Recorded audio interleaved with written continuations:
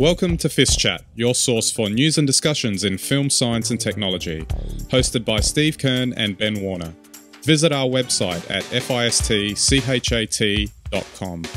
Hi everyone, and welcome to another exciting episode of FiST Chat, where we discuss all things related to film science and technology, and hopefully have a lot of fun while we're doing that.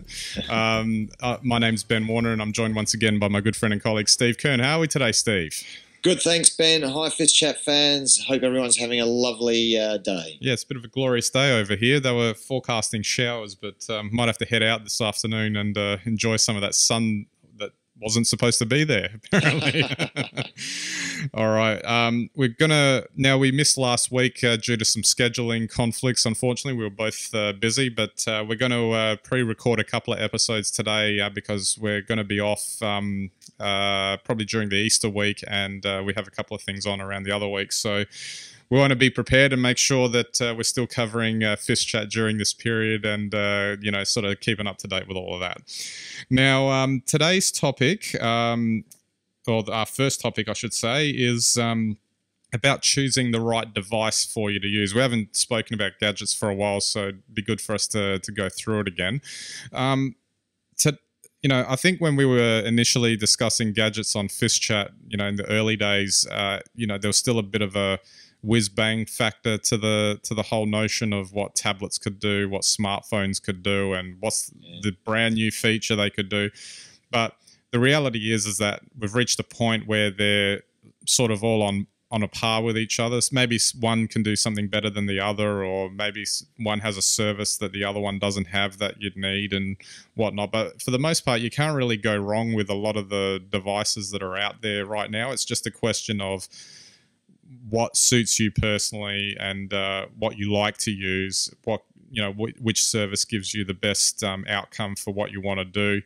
And I guess it can be a bit of a minefield for someone who maybe isn't as tech savvy and they're trying to figure out what they're wanting to use, but they're seeing all of these options that are available and they go, oh, where do I start, kind of thing. Have you ever had those discussions with people like that? I know it's always fascinating with me because at the end of the day, you have to kind of start with what is it that you need to do. Yeah, well, it's interesting you say that, because in 3 years of FiST Chat, things certainly have changed a lot, and you're absolutely right. We've gone from where people started with, say, a tablet or like an iPad, and it was an amazing piece of equipment that just could do so much more than anyone ever imagined. That it was just marvelous. Now, when we look at the range of tablets that are out there, the range of phones, the fact that phones are trending to get bigger, it actually has become kind of confusing. And I find that at work very often, we talk about, gadgets we've got. And, of course, one very popular sort of blog, of course, is how to use your phone or your device better. So it's definitely a topic that's important to people, because we have to use these devices every day. Well, I guess we're all sort of plugged in and, it's great to have the convenience of in effect, a personal computer in your pocket with your smartphone. But when it comes down to need, for example, there are different types of users. I could imagine that there'd be some users that could, their entire computing needs would be satisfied with a smartphone. Yeah. Then there are others that, say like us, that require say multiple devices to get things done.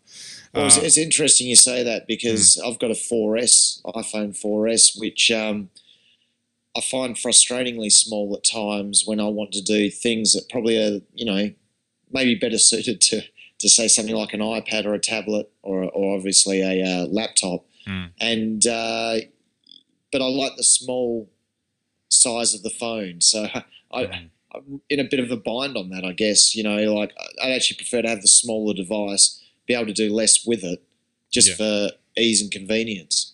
Exactly, and I think that's where, say, a smartphone and a tablet can complement each other. If you use the tablet for more for browse, it's better browser for content that a smartphone is. But the thing is, if you're out and about and the smartphone the size of, say, an iPhone, or there are Samsung phones that are that size as well, even though they've got larger phones. There are obviously Windows phones that fit that category as well. The fact that you could just pull it out of your pocket and, do whatever you need to do quickly and get it done is amazing too. That you need to take that into account, that you can do that sort of thing. Well, I think the one thing, just sticking with phones at the moment, which is really interesting, my last Nokia, the N97, and of course the classic Blackberries of 4 or 5 years ago had the physical keyboard. Yeah. And I really found them to be great to use. I'm not so sure that I like the touch screen if you want to do, I guess, if you want to type anything, I would prefer a physical keyboard every time, even if it's a tiny, ridiculously small one. Yeah, definitely. I guess that's the trade-off, though, because you get a bigger screen to do a lot of other things, and then you get a keyboard that constantly changes depending on the needs of the app. So I guess it depends on which one you value more in terms of what it can do. But at the end of the day, the market's gone completely away from physical keyboards on smartphones. Thanks Apple, but but that's just how it is. But at the end of the day, there's also this idea of need versus want as well. You don't necessarily need a lot of these things if you're not actually going to use it. Now, just right now, in recording this FiST chat, I've got 4 devices being used right now. There's the iPhone recording my image. There's the MacBook Pro that's recording all the audio and Steve's image here, your image. Yeah. I've got an iPad that you can probably see the corner of here in the picture, that's got all my show notes, and I can refer to it if we've got anything that we're referring off to, articles on the internet or whatnot. And I've got a Nokia 520 that I'm using as a stopwatch in front of me that you can probably see in the image here too. So, but this is a unique situation. We're creating a video and trying to capture it all at once to make sure that it suits our purposes. And then, of course, I'll be using my iMac to do the final edit and get it all together. So there is that need. I have that need to have that many devices on me, even though I could probably maybe I don't need the stopwatch and whatnot, but because I could have something else there. But it is interesting, and maybe it's just you have to ask yourself, what is it that you need?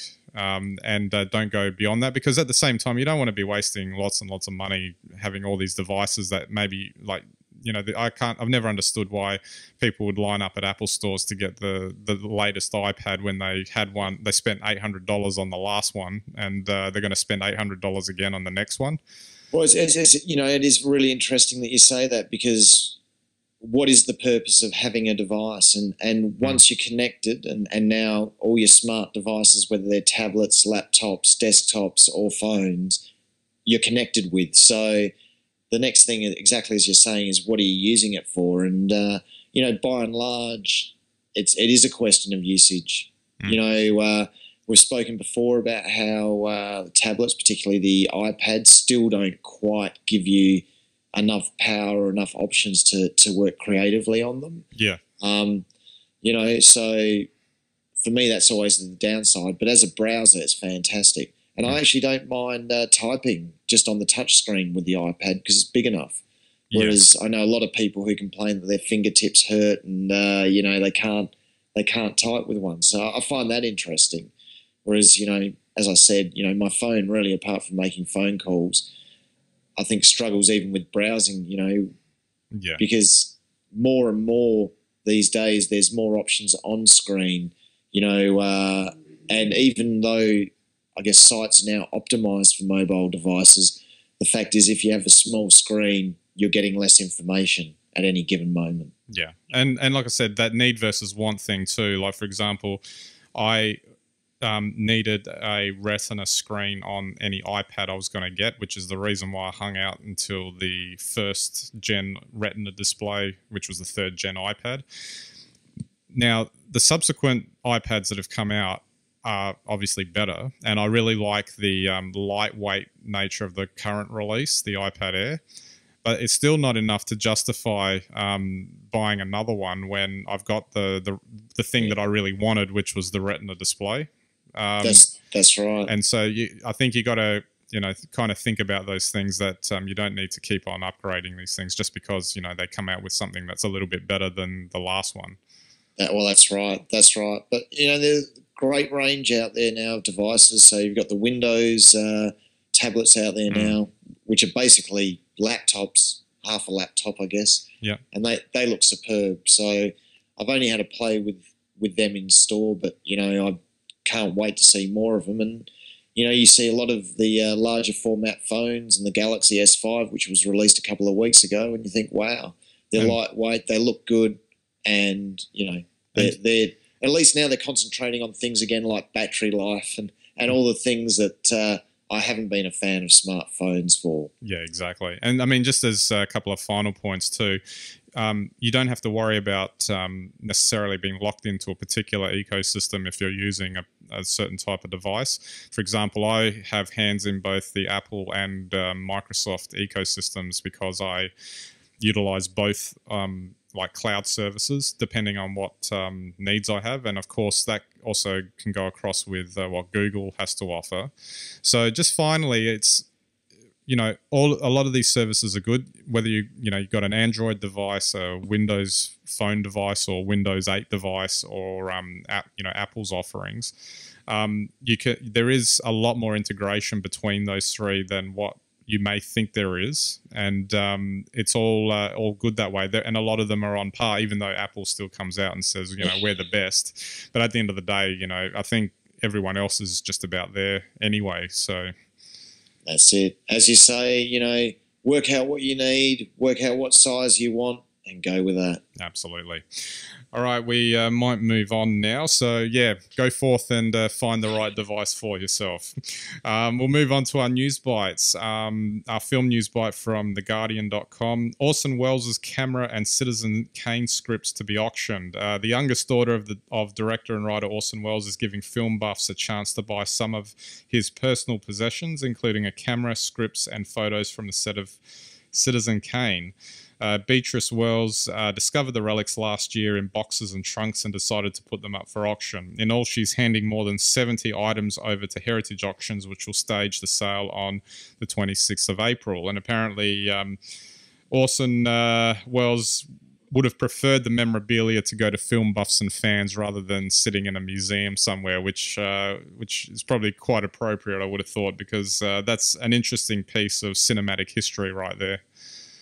Well, that's right. I mean, the scripts are probably all typewritten, It's all original stuff. They don't make them like they do anymore. And, of course, we're moving into a brave new world of digital filmmaking. So it's really historic, and I'm sure it's an amazing collection. Yeah, absolutely. All right, our science news bite from the ABC. Why do leaves change color in autumn? In the US, they call it leaf peeping. In Japan, momijigari, I believe is what it's called. It's when people flock to parts of the country to see leaves change color in autumn. Leaf spotters. Exactly, yes. And it's an after effect, I'm guessing, of photosynthesis and the amount of chlorophyll that are in the leaves. And it's... the shortening days of autumn leads leaves to stop making chlorophyll, meaning that the degraded chlorophyll isn't replaced, hence the change of color from green to orange, and you get that nice effect that occurs. That's, even though if you look at it that way, it's very dry and sort of clinical way of describing it, but it gives a very sort of beautiful effect that people love to see. Oh, absolutely. It's interesting. Most people don't know that plants and trees have hormones, just like humans do. And, the daylight cycle regulates the levels of hormones, and that's effectively what causes the leaves to senesce. The trees or plants always know what season it is. Yep. Unless hopefully we're not changing things too much and they get confused. Well, they go mainly, thankfully, they mainly go off daylight hours. So until we change that, the plants should be okay. Oh, that's good. All right, and our tech news bite also from the ABC. What do malware and mosquitoes have in common? Malware seems to be everywhere and it's incredibly challenging to combat. It can take many forms and is increasingly resistant to traditional approaches to detect and stop. Instead of relying on a single attack vector, malware will use whatever unprotected path exists to reach its target and accomplish its mission. And while you may not make the association immediately, mosquitoes are similar to malware in the way they sort of attack people and suck their blood. So I can't imagine I can't imagine malware creators were inspired by mosquitoes, but somehow they sort of having the same effect, it would seem. Oh, well, look, I think we've all been affected by malware and it's awful. Yeah. And we've all been bitten by mosquitoes and that's awful too. So maybe that's close enough. Yeah, exactly. But, is that, can we make any distinction between tech and nature there? Well, I think, the analogy that they work in similar ways is probably interesting, by stealth. And then, they sort of sting you and they're gone, particularly if you're sleeping. But I think the thing, once again, mosquitoes are very interesting insects in that, they're very sensitive to carbon dioxide, and that's actually how they locate their prey. They can effectively find you if you're breathing anywhere. And, of course, if you're in a bedroom and asleep, the carbon dioxide's high in the bedroom. That's how they find you. I don't know what that's got to do with malware, but certainly... Maybe there's some sort of tech equivalent to carbon dioxide that has been given out. Maybe the fact that you've got your firewall turned off or something. Well, and that's the thing, malware knows how to find people who are vulnerable to malware. A bit like mosquitoes, maybe. Exactly. All right, we might wrap this episode up there. So thanks again, Steve, for the chat. Anytime. Thanks, FiST Chat fans. We'll see you again soon. Absolutely. Don't forget our website, FiSTChat.com. You can get all of our links there. We've got our ebook, The FiST Report, at fistreport.com. Both the 2012 and 2013 editions are available there for you to have a look at, and it helps to support the show. We've got our weekly blogs, photography on Instagram and Flickr, and if you think anyone's interested in our weekly discussions on film, science, and technology, then feel free to send them to our website. We greatly appreciate that. So that's it for this episode, so we'll catch you next time.